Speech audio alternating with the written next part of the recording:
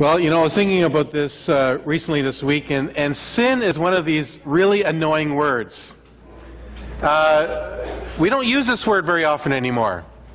Here's a graph that shows the use of the word sin in the books that have been published since 1800 until now. So you can see it kind of peaks at the early 1800s, and then it's been in decline ever since. We don't want to use this word because it causes problems. It's one of these words that makes us think about judgment and hell and all those nasty things, and who wants to be thinking about that? That's such a non-inclusive, non-tolerant kind of a thing, and lots of churches don't want to talk about it either because it's kind of hard on attendance, you know. People don't want to show up when we're talking about sin. When I was a conference minister and also part of the Board of Faith and Life, and I still am serving in that board, one of the things that we were involved in is going to churches that are in serious conflict. And it's not a very enjoyable event to go into a church when there is this complex layer of issues that are piled on top of each other, trying to help sort through all of these complexity and trying to bring health back into a church. And one of the things that invariably comes up at some point is this word sin. Somebody did something that is sinful. They said or did or thought or whatever, and it was labeled sin. But there's a hesitancy to actually doing that, because when you start to use the word sin in a conflict situation especially, but in other cases too, you're making an absolute moral judgment. And if you say that somebody is a sinner, then somebody might say that about you. And if they call you a sinner, then you're going to be held accountable. And so we try to avoid the use of the word sin. I looked up the definition in Merriam-Webster dictionary, and it defines sin like this. It says, an offense against religious or moral law. What's the moral law? Well, the next line actually defines a little bit more, that a sin is transgression against the law of God, a transgression of the law of God. So sin is something that we say or do that is a deliberate act against God, against the divine law that He has established for us. And so if somebody is accusing me of sin, then I'm going to be impacted by that, and I'm going to think about how, you know, that's going to make me feel bad for one thing. It's going to make me not think good about myself. I might even feel bad about myself, that I'm a bad person. And so we try not to use this word very often. Instead, we use the word mistake. We use the word, oh, you've made a mistake. So I looked up that definition. What does the dictionary say about mistake? Well, it says this: it's an error in action, calculation, opinion, or judgment caused by poor reasoning, carelessness, insufficient knowledge, etc. And so we can say, oh, I'm sorry, I made a mistake. I made an error in judgment. I was careless. I didn't think through it. I didn't have sufficient information. And so I'm sorry. I should have known better, but my bad, right? And so we use this kind of language. Try this next time if you're married and you have a heated argument with your spouse. Say, you know, it was a mistake. Nobody's perfect. Get over it. See how well that works in that situation. But there is a difference between a sin and a mistake. The assumption behind a mistake is that I don't really need to ask you to forgive me. Because, well, I just say, I'm sorry. Everybody does it. No one's perfect. Just get over it. It was just a mistake. When we talk about a sin, it's a much different situation. Because if everything can be boiled down to a mistake, that there was just this error of judgment, that you just made this, you weren't thinking about it clearly, or you didn't have enough knowledge. If you just made a mistake, then I'm not sinning, and if I'm not sinning, I'm not a sinner, and if I'm not a sinner, then I don't need a Savior. So if I am not a sinner, then I'm a mistaker. And if I'm just a mistaker, all I have to do is just do better. I just have to work harder. I just have to be more consistent. I have to be more careful. I have to make sure I get all the information that I need. I'm just a mistaker. I'm not a sinner. But if I'm a sinner, that radically changes the definition, the fundamental nature of who I am. It's saying something about me. And therefore, just trying harder isn't actually going to fix it. Because if I'm a sinner, then I've likely done something or said something or thought something that's going to hurt someone, and I owe someone something, and there's need to be accountability for all of this. And so trying harder isn't going to make a difference. It's not going to fix it. And if I'm a sinner, then I need a Savior. So this got me thinking about, how does guilt fit into all of this? If I'm a mistaker, do I really need to feel guilty? Because everyone makes mistakes. And you can say, well, a mistake is a mistake. I didn't really mean to. I wasn't paying enough close attention. I wasn't thinking through this. I wasn't old enough. I wasn't mature enough. Boys will be boys. Learning opportunity. Whatever you spin you want to put on it. You don't have to feel guilty about a mistake. So it's a good thing that we are mistakers instead of sinners, right? I mean, that's what we want to keep it to. Because if you haven't sinned, then you're not a sinner, then you don't need a Savior.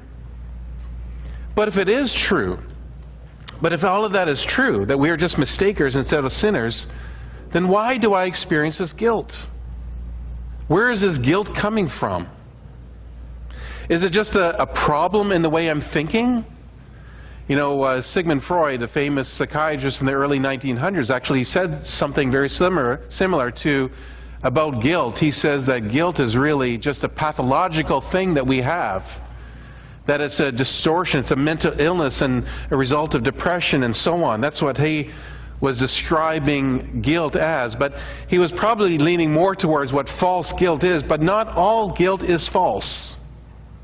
Some of it is actually real.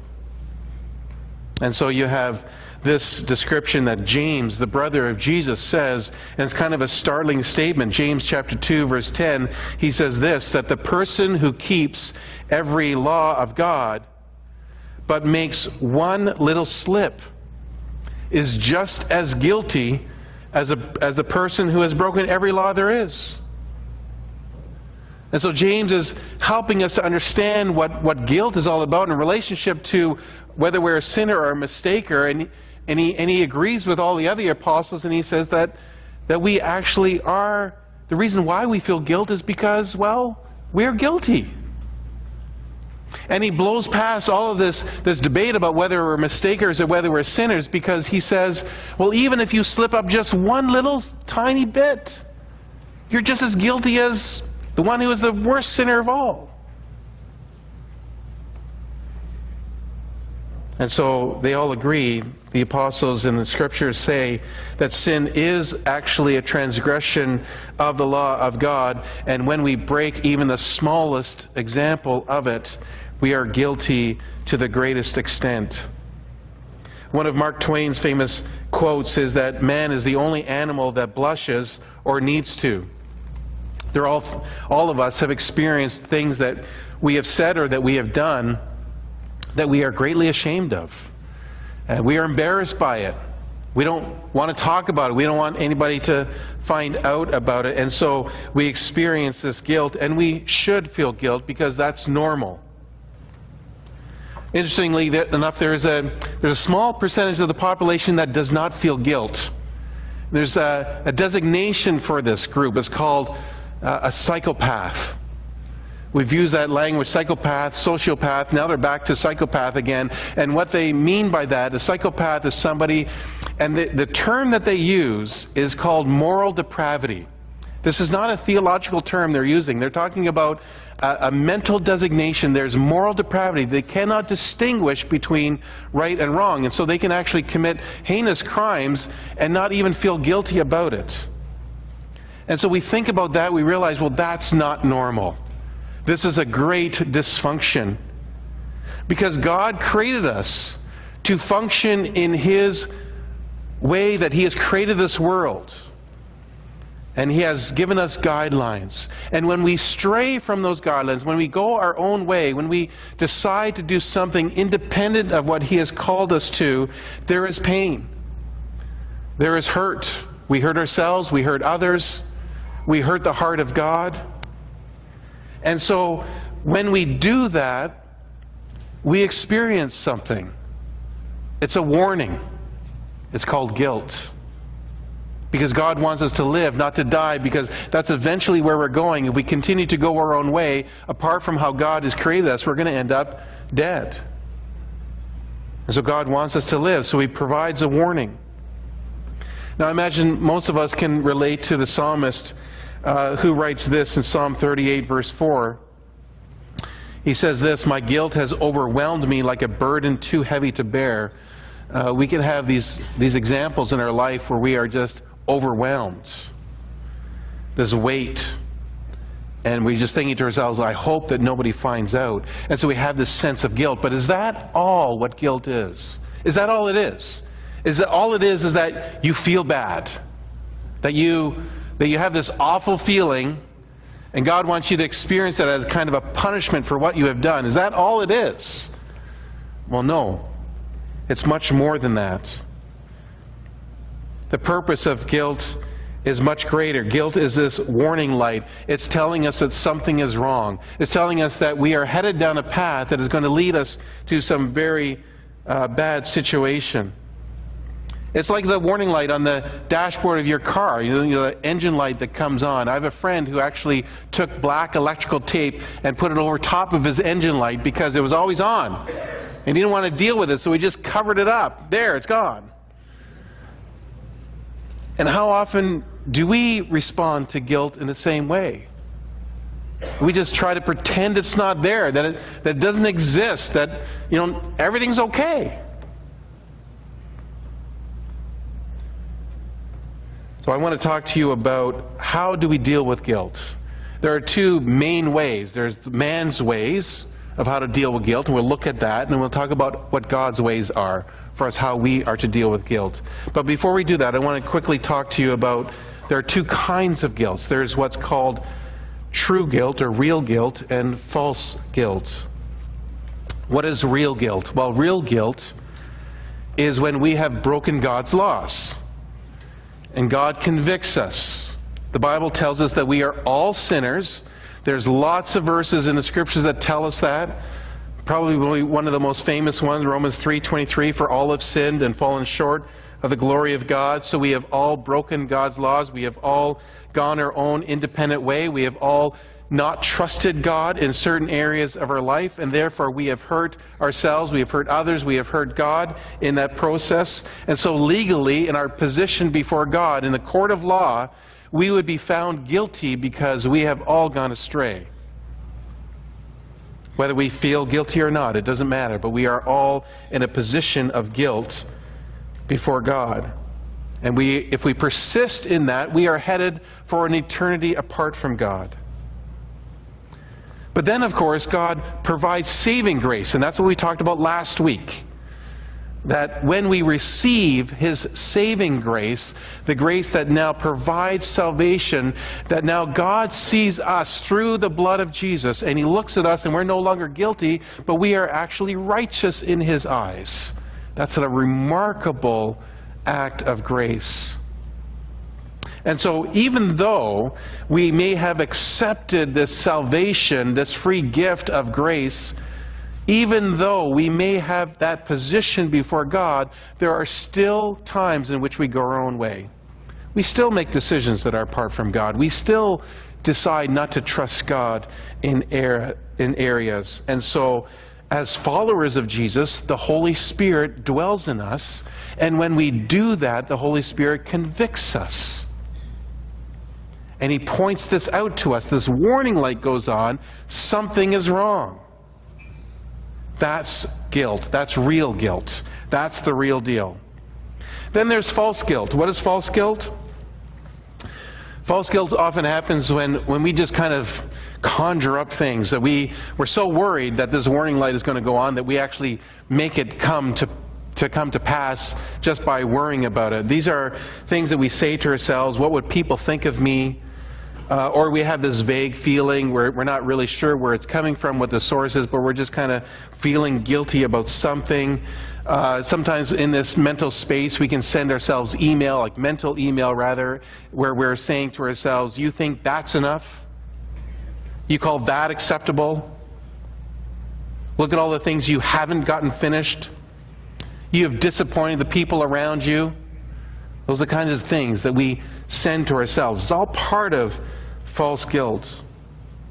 False guilt can also happen when we are caught up in the cycle of sin and abuse in other people's lives. It could be somebody very close to you, a parent or a friend, and something that's happened, and you feel that guilt about what they're doing, what they're caught up in. Maybe you were a small child, and maybe some things were happening at that time, and you didn't know how to sort through it, and you have this sense of guilt because you were caught up in this cycle of terrible sin. Maybe you even feel guilt about one of your own children who has made decisions that have been very difficult and has caused a lot of problems, and you feel guilt over that. False guilt also arises when you can't let go of your past, when you think back and you ask God, man, I ask God to forgive me, but I just don't feel His forgiveness. I just don't feel it. I think all of us have experienced false guilt to some degree in our lives. Now, the Apostle Paul actually addresses this in the book to Galatians. And there were people there that were experiencing some false guilt. And so what they were trying to do is they were trying to overcome it by doing more, by doing lots of good things. And so this is what Paul says. He says, you began your life in Christ by the Spirit. Now are you trying to make it complete by your own power? That is foolish. And so this is one of the byproducts of false guilt, is that you're trying to cover it up by doing more, by doing good things, by trying to live by your own power. And Paul says, well, that's foolish. So how do you tell the difference between real guilt and false guilt? How do you know the difference? How do you know when it is that God is providing this conviction in your life? And how do you know when it's your Uncle Bob from a fundamentalist church that is giving you this guilt? How do you know the difference? Well, here are three things to think about. Number one, first one is that, is the focus on people or is it on God? Dr. Paul Tournier says this, that false guilt is that which comes as a result of judgments and the suggestions of men. True guilt is that which comes as a result of divine judgment, what God thinks about the situation. And so when we struggle with false guilt, what we are often doing is focusing on what man's judgment and opinion is. And so we're focused on that. We want to gain approval from others. And we become approval junkies, basically, because we're always looking for approval from others. It's people-based as opposed to God-based. And this is terribly tiring, by the way, because trying to meet everyone's expectations is quite impossible. So the first thing to ask yourself, is it people-based or is it God-based? The second thing is to ask whether it is vague or whether it is specific. You know, some people would talk about guilt as this cloud or this fog, and you just don't know exactly where it's coming from. You don't know why you're feeling it or what the source of it all is. But when you feel this cloud, when it seems very vague, you can probably count on that being from the enemy, from Satan. It's not clear. It's just making you feel bad. When God talks to us about our sin, He's very specific. It's like this laser pinpoint of light on this issue that you are facing. And God will use all kinds of things, people, circumstances to help you understand what He is actually trying to pinpoint. And maybe you'll listen to a sermon, or maybe you'll read something in the Bible, or even something on the radio or TV, or what other people are talking about. God can use all kinds of circumstances to pinpoint and help you understand what he wants to convict you of. And so, this is one of the things that God uses to get our attention. Thirdly, is it rules or relationships? And so when you're struggling with false guilt, the feeling is, I have broken the rules. When you are struggling with real, genuine guilt, then it is, I have hurt someone. So false guilt is dealing with, the rules, the regulations, the religious pieces. But genuine guilt is dealing with relationships. I've hurt my spouse, I've hurt my children, I've hurt the heart of God because of what I've did. So that's the difference. False guilt rules become more important than relationships. In the church, it becomes more about duty than it does about desire. False guilt has a way of blinding us to the work that God is doing in our life, whereas it binds us to the rules of men. So how do we deal with guilt, regardless of whether it's real guilt or false guilt? We have to deal with it. We have to manage this. And so there are two main ways, whether it's man's ways or God's ways. And so we can go all the way back to the beginning, Genesis chapter 3. Someone sent me this picture this past week. And it says this: Adam and Eve, the first people to not read the Apple terms and conditions. So if you're an Apple user, you kind of get that. But this is a reminder of what happened early in the beginning. The very first man, the very first woman, the very first sin. This is how they dealt with guilt, and see if you can identify with that. So obviously Genesis 3 describes that God had placed Adam and Eve in the Garden of Eden, and he provided just one commandment, that they should not eat of the fruit of the tree of the knowledge of good and evil. And of course, they did not trust God that what he said was true, and they failed to obey his commands, and they experienced something they had never experienced before. And that's what guilt is. So how did they respond? They responded in three ways. First of all, they responded with shame. Genesis 3 verse 7 says this: At that moment their eyes were opened, and they suddenly felt shame at their nakedness. So they sewed fig leaves together to cover themselves. So this is what happens when we experience guilt. We feel shame. We feel bad. And we're feeling embarrassed by it. So sometimes what's interesting is that we think that if we feel really bad about what we have done, somehow we've covered it. Right? So I just feel terrible. But it doesn't work. It doesn't fix anything. Shame does not work. The second way is hiding. And so we have this in verse 8. It says, When the cool of the evening breezes were blowing, the man and his wife heard the Lord God walking about in the garden. So they hid from the Lord God among the trees. This is the first game of hide and seek, I suppose, that they were trying to hide from God, which is the equivalent of putting the black electrical tape over your dashboard to hide the warning light that is glaring at you. It just doesn't work. Imagine them trying to hide from God in the bushes. Does that make any sense whatsoever? That simply does not work. The third way that they reacted was by blame.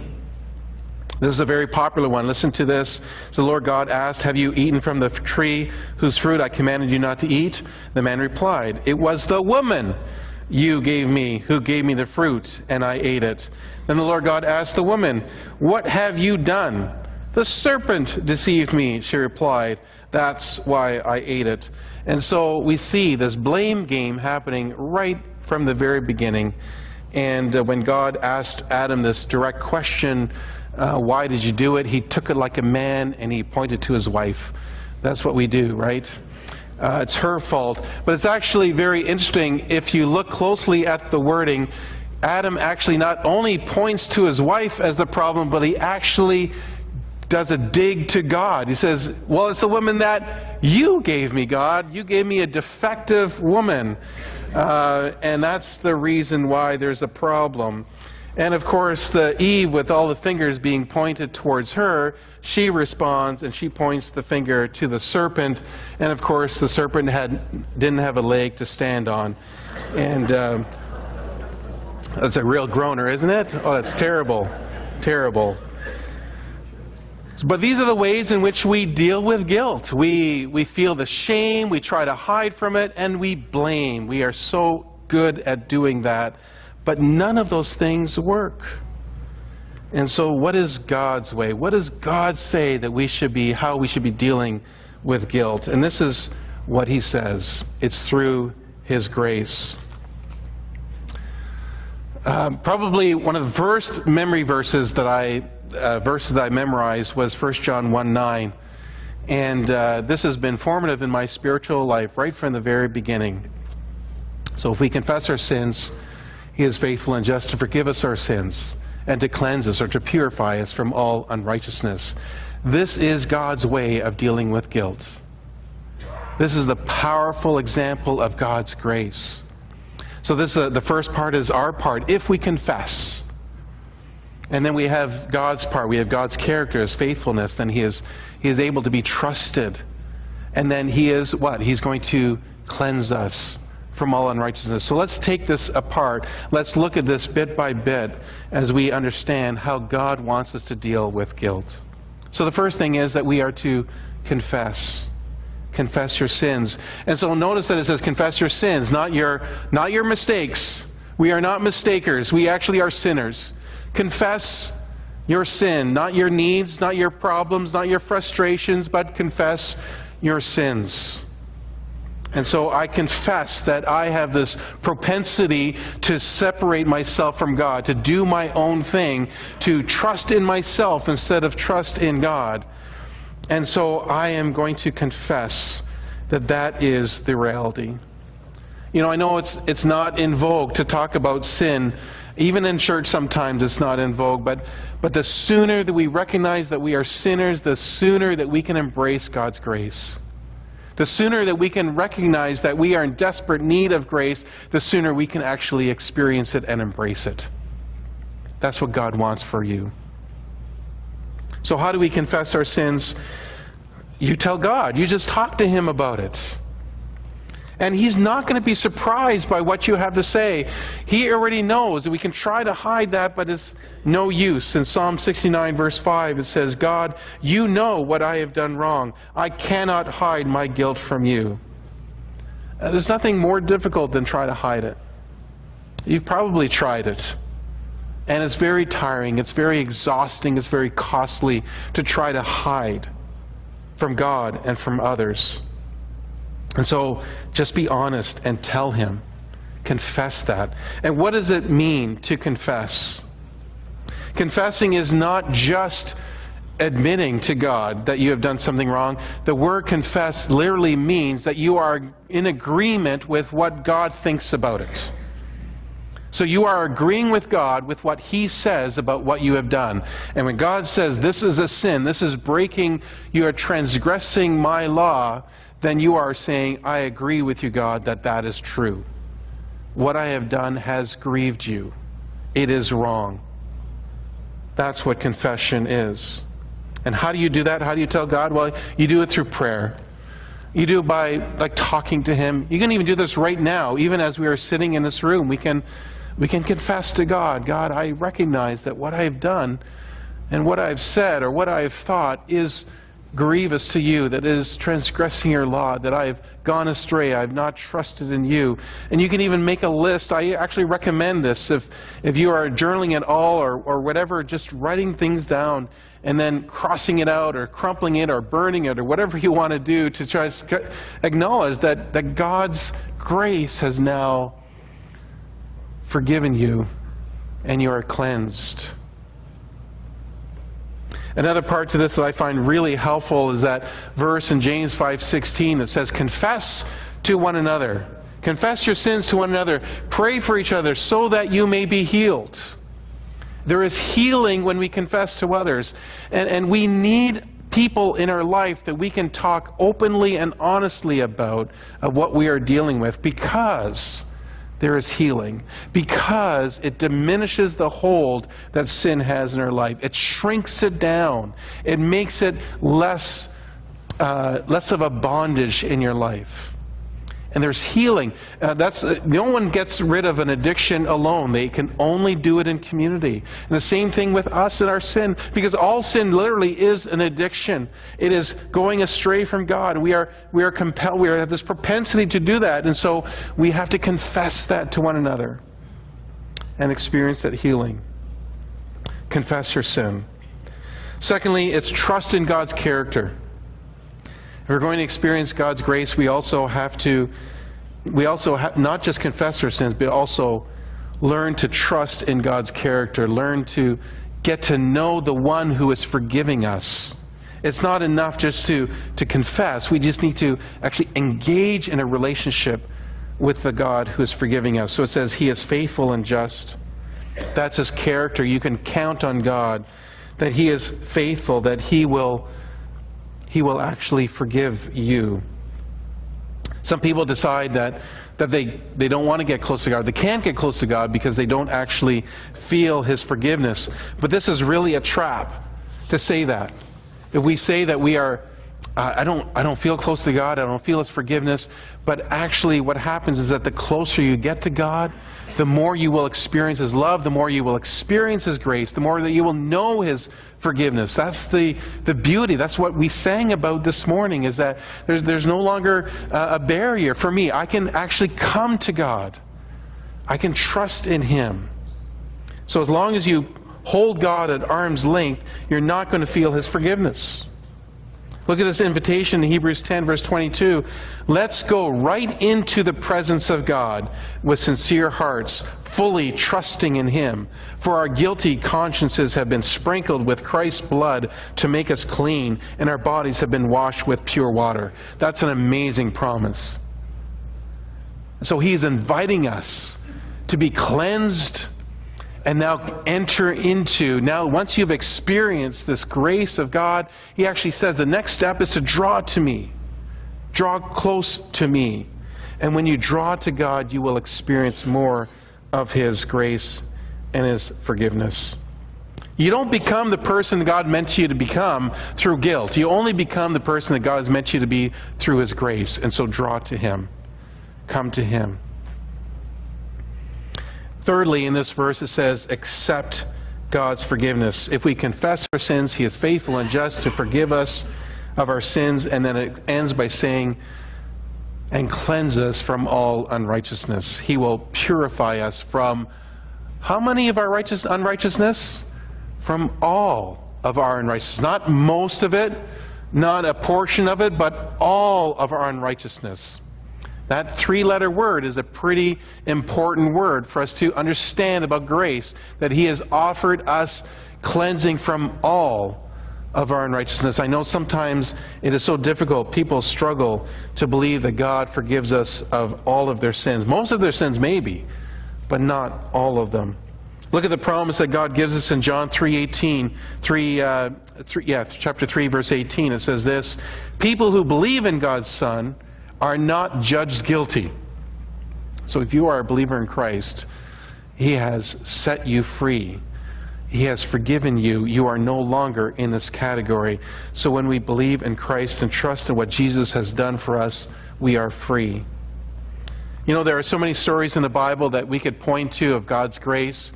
There are lots of them, right? If you think about Abraham, and Abraham started off his life by worshiping idols, and he had a lot of problems with lying, by the way.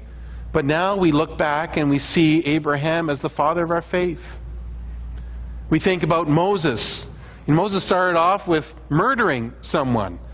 And we think to ourselves, boy, that's pretty bad. How is this going to end? And yet we look at Moses as somebody who has set the Israelites free from bondage in Egypt and brought them into the promised land. We think of John Mark, who was on a missionary journey with Paul and Barnabas, and John Mark got scared and he left. He didn't even make the full commitment, and you know what happened there. But now we know John Mark is somebody who is the author of the Gospel in the New Testament, the book of Mark. Or we think about Paul, who started off as Saul. And Saul was somebody who was persecuting the church and Christians, and he was actually standing there as the Christians were being killed, and he was nodding in agreement as this was happening. And yet Paul, now, we know him as someone who has written a third of the New Testament. And so when we think about God's grace, it's not just that He is forgiving you of our sins, but He actually wants to do something grander and greater than what you can ever think or imagine. He wants to use you in a brand new way. That's the beauty of His grace. And that's why He wants you to embrace it. Let me leave you with this verse in Psalm 32, verse 5. The psalmist says this, and says, I finally admitted all of my sins to you and stopped trying to hide from them. I said to myself, I will confess to the Lord, and you forgave me. All my guilt is gone. Isn't that a beautiful verse? And so some of you may need to have that first part of that psalm that says, you know, I finally admitted all of my sins. I finally stopped hiding. Maybe some of you are there and you need that first half, and you're willing to admit to God, God, I need your forgiveness. Or maybe you need the second part of that verse, and where you say, and you forgave me, all my guilt is gone, and so you can rest in the promises that God says that He will forgive you, because He is the God of grace. It's not because you deserve it. It's because of His love and His grace for you. That's the beauty of what He has. Let's bow our heads in prayer. And I invite you, as you focus on what God has been speaking to you about today, that you would take this opportunity just to talk with Him, to admit your sins before Him. And maybe you want to say something like this in your own heart and say, Father, I confess my sins to you. I'm agreeing with you about what you say, that I've done wrong things, that they have hurt me, they have hurt others, they have hurt you. And I'm tired of trying to make up for them and trying to cover them up, or trying to do good to try to cover it. I just ask for your forgiveness. Will you forgive me? Thank you for sending Jesus to die on the cross so that I could be forgiven. Thank you, Jesus, that you paid the penalty for my sins. I trust you. I trust your character. I trust that what you say that you will do it, that you are faithful, that you will forgive. And so today, as best as I know how, I accept your forgiveness into my life. And so help me to live this new life of grace, to operate in that.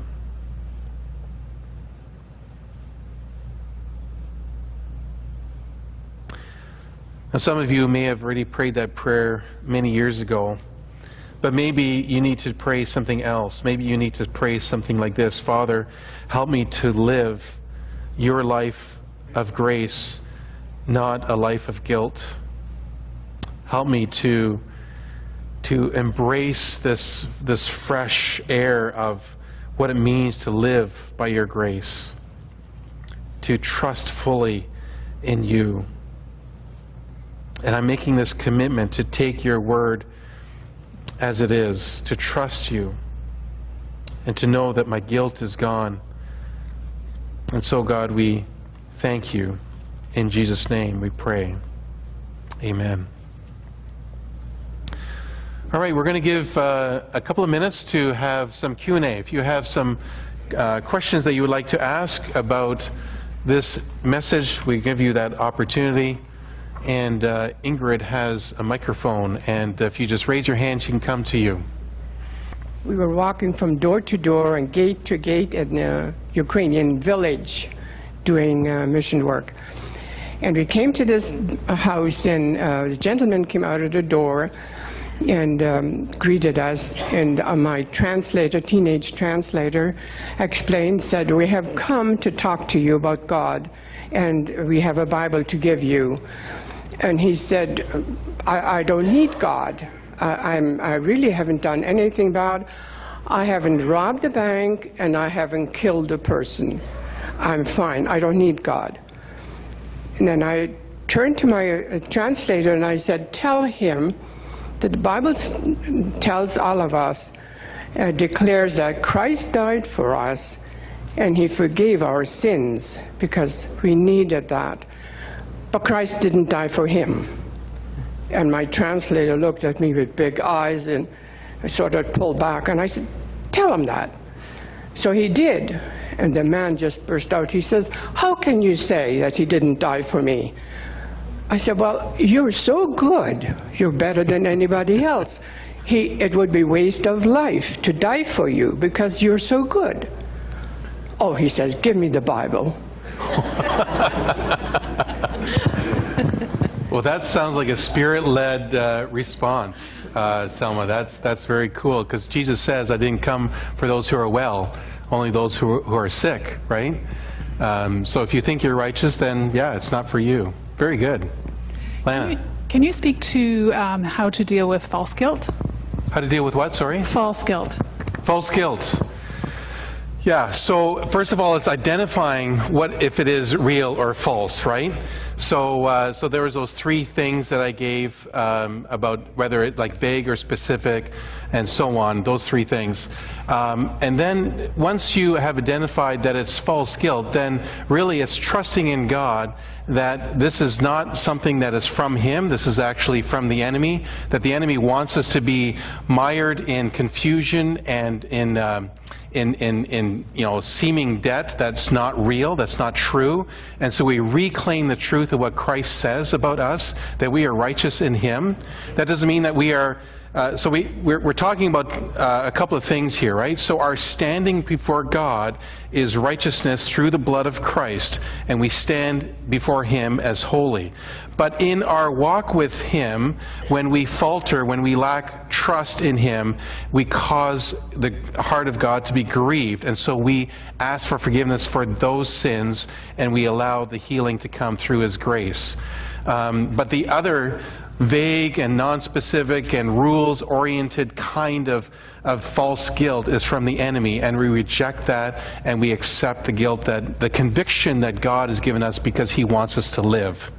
So it's part of understanding the truth about how God has created us and what He wants to do in our life.